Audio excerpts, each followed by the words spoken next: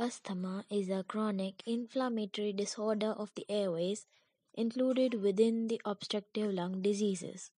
First, I will show a normal bronchiole for comparison and understanding the pathology of asthma. Here, you see the normal airflow through airway of a normal non-asthmatic individual.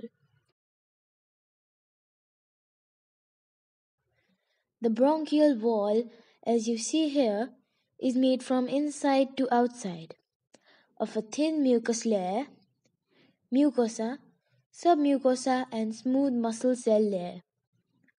The smaller bronchi and bronchioles, in contrast to larger airways, do not have cartilage supporting their walls.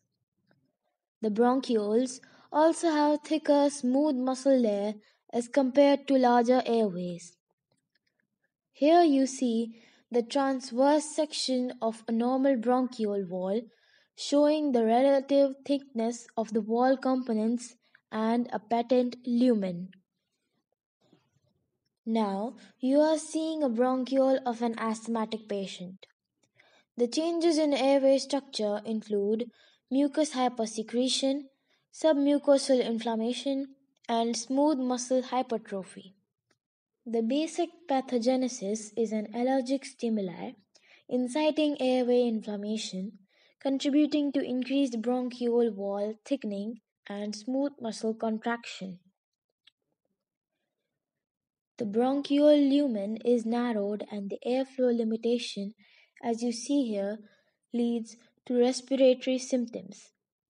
The symptoms include recurrent episodes of wheezing, coughing, chest tightness, and shortness of breath.